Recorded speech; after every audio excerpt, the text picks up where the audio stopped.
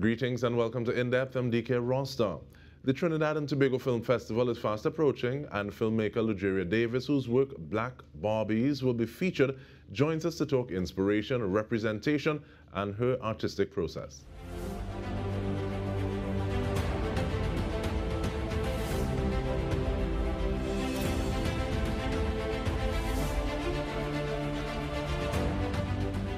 Thank you for joining us, Ms. Davis. I want to ask you, though, from Fort Worth, Texas, practical aspirations by force, how does someone earning a double major in electrical engineering and computer science make the decision to be led by their art? Well, I did change my major from electrical engineering to and computer science to filmmaking. And so when I moved to LA in 2011 and stayed with my aunt, um, being a filmmaker and a storyteller, and I'm listening to her tell me about, working at Mattel for 45 years and being on that first Barbie line. Um, I think I know a good story when I hear one. She's telling me about that, and she's like, "Why not make a Black Barbie? Why not make a Barbie that looks like me?"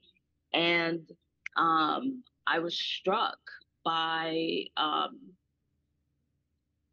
the fact that Black Barbie has a story. Um, Black Barbie has a story too. So that's what led me to want to tell my aunt's story and Black Barbie's story and all the women that helped bring her to us in 1980, which are my aunt Beulah Mae Mitchell, Kitty Black Perkins, would be the designer of the very first Black Barbie, who was released in 1980. But it's one thing to say, okay, well, yes, you know a good story, and yes, you're in film school, but what are some of the things that just kind of lit that fire and said, I need to, well, first of all, this story needs to be told, and I think I'm the person to do it. Um, Again, that connection with my aunt. And then also, it's kind of like a personal story in the sense of growing up not really loving to play with dolls. Um, and so, I kind of explore that. We go on a journey in the film, how I go from someone who did not enjoy playing with dolls to someone who has a better understanding in the sense of, um, I think, I hated dolls and I didn't understand why my aunt had so many black dolls. And I think my approach to the process was I set out to understand why they were so important to her. Um, and I think hate stems from a lack of understanding sometimes. And so once I set out to understand um, why she loved black dolls, I found that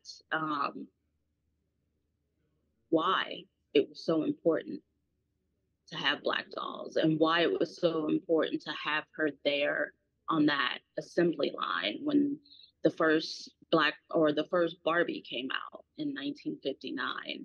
And to be able to ask the question, why not make a black Barbie? Why not make a Barbie that looks like me?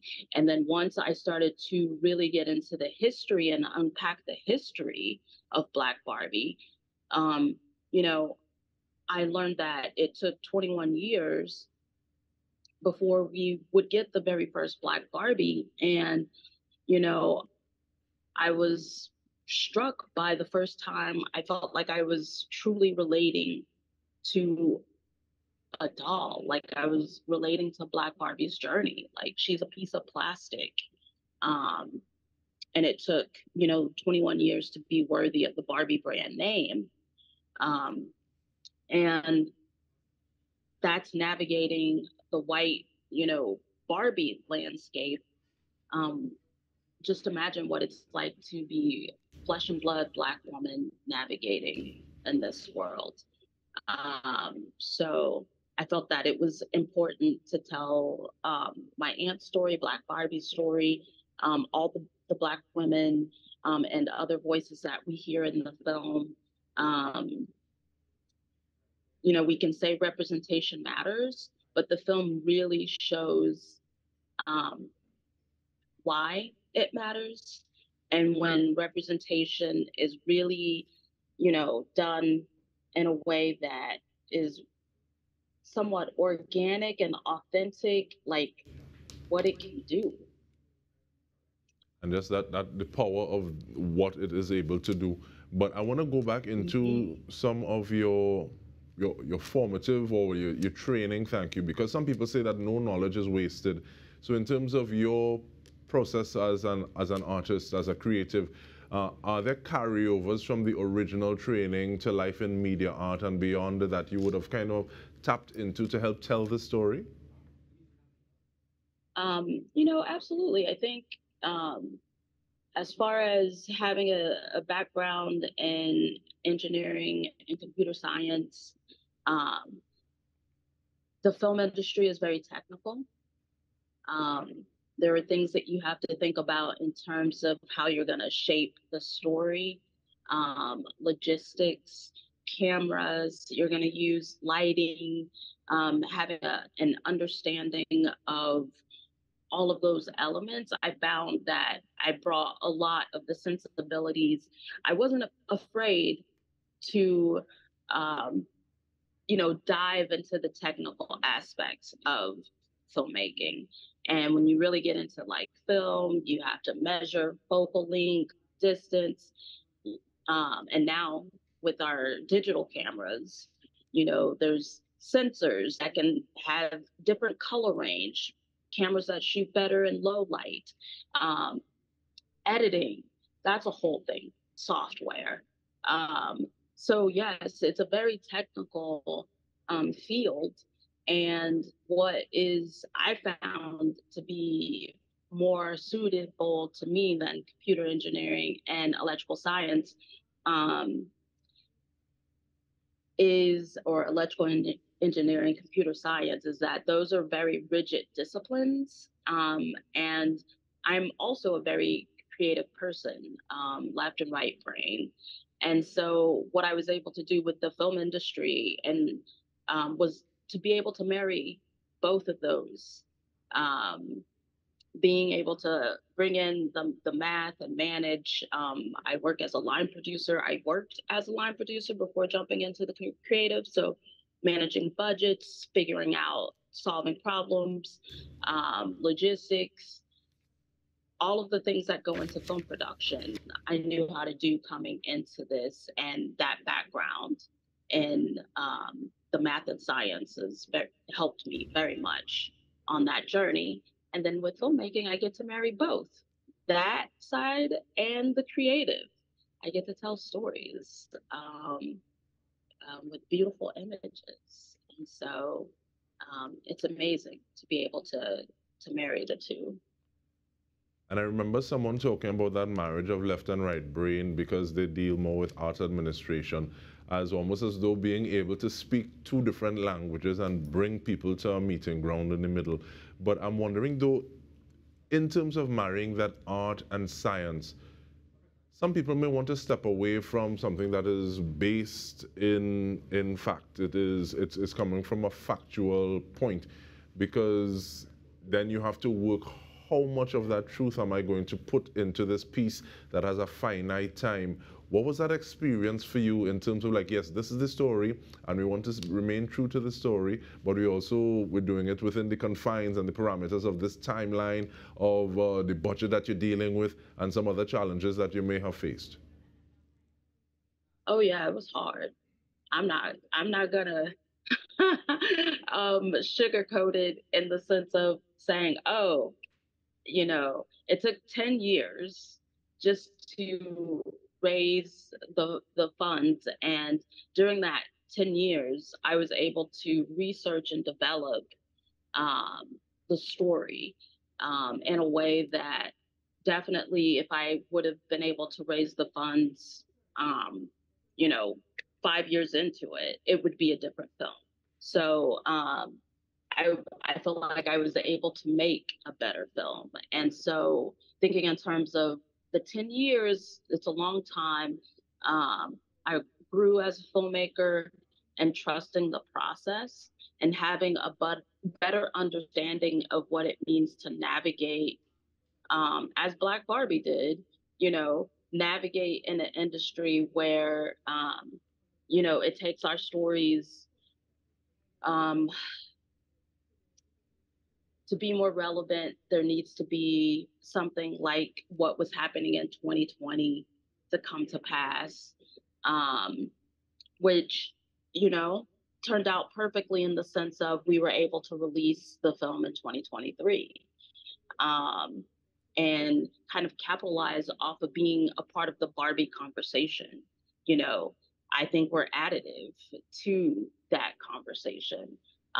We, in our film, you'll see, things that you don't get to see, in that film. And so you can go and have, a little fun over there and come over and have a little fun and learn a little something, with us over here with Black Barbie. And so, um, I think, in the sense of this is my very first Black or documentary, and that's a different type of storytelling altogether. Um, and you can go into it with as much preparation, as you possibly can, but you also have to be open to the process of it growing, organically. As you talk to people, um, you discover things like when you watch our film, you'll see something about, the Watts Rebellion and how that, brought about the Shindana Toy Company, Operation Bootstraps, um, and how that toy company really changed the landscape for Black toys, and really proved that there was a market for, what they were selling, and made it possible for, other bigger toy companies to kind of, duplicate that model and tap into that market. Um, and so that was something that was not, initially a part of the story, but I had so many people, within, our interview space talking about this that I had to do a deeper dive and, gain a better understanding of what that meant, having that part of history, and what that meant for Black Barbie, what that meant for Mattel deciding to, you know, release the very first Black Barbie in 1980, and, to move forward with other, um, Black Barbies and other ethnic Barbies, after that. So Black Barbie really kind of opened the door for there to be, um, the Barbies that we see today that are, And speaking of moving forward, we're going to move forward and take a short break. We come back, we continue this conversation. We are speaking with Lagueria Davis about representation and doing so through Black Barbies. Stay with us, we return with more.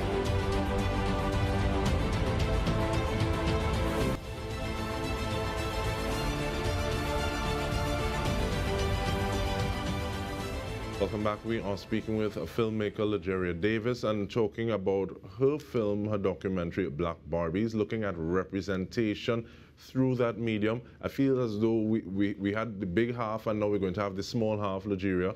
But at the same time, though, looking at the 10 years it took for you to raise the resources to implement this project, and thinking about that in the context of the 21 years that it would have taken to get Black Barbie kind of implemented, I want to ask about your experience and talk to me a little bit about the relationship between internship, mentorship, and representation. How you find those three touchstones kind of influencing each other. Thanks. well, hopefully, when you mentioned internships, we're looking more at paid opportunities for, people to learn about a certain craft. And then, mentorship is, having someone to, um, you can call on in that space to be able to, mentor you as you kind of go through maybe the same process, a similar process that they went through. Um, coming up and they can offer sage advice. And I think for our film, what we see and that is, we have my aunt Beulah May Mitchell, who was one of the first Black. She was the second Black person to work in Mattel's corporate offices. She went from the assembly line into Mattel's corporate offices, which kind of laid the groundwork. She was friends with Ruth Handler. Um, and so that kind of enabled Mattel to kind of, feel comfortable with bringing in their very first Black doll designer, Kitty Black Perkins, in 1976. And from there, her and my aunt, Kitty was already thinking, like, don't you think they should have like a Black doll with Black features? Like, shouldn't there be?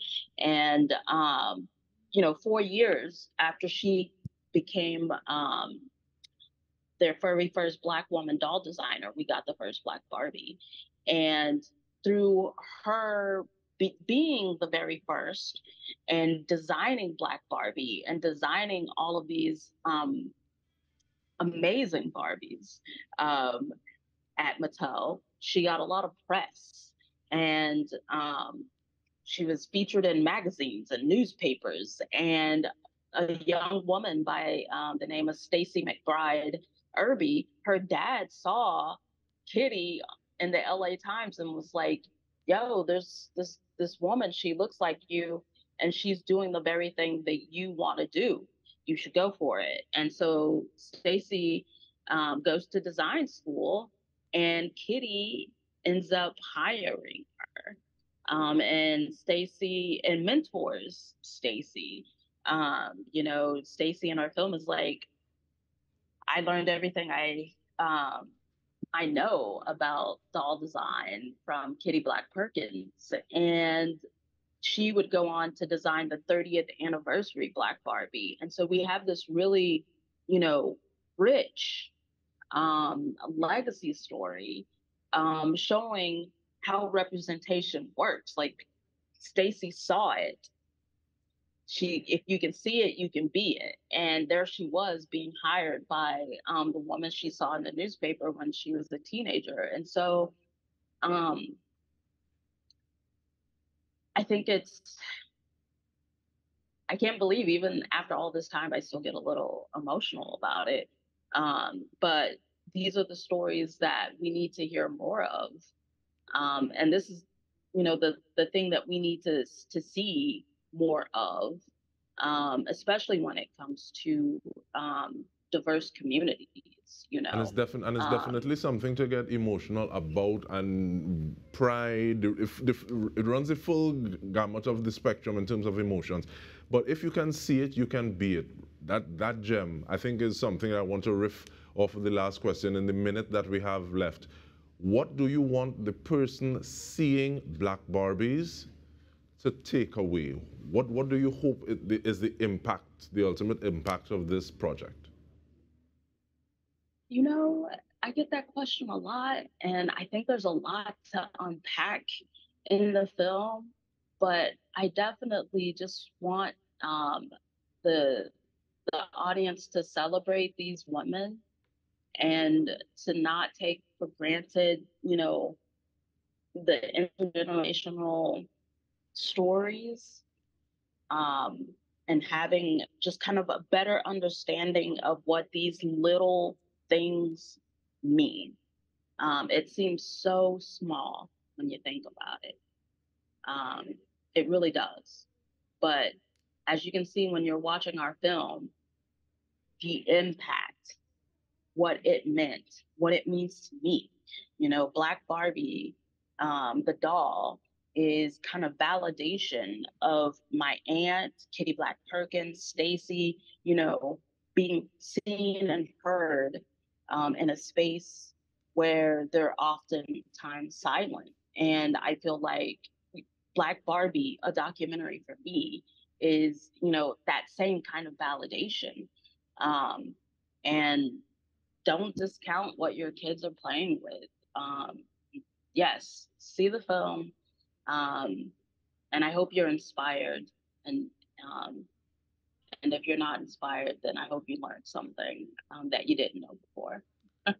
And we want to thank you for staying the course and evolving in your craft, following this story and that you have put so much work into, Lagueria Davis, and reminding you that Black Barbie will be screened as part of the Trinidad and Tobago Film Festival on September 22. Do not miss it. This has been In Depth with me, Dike Rostant. Thank you so much for joining us.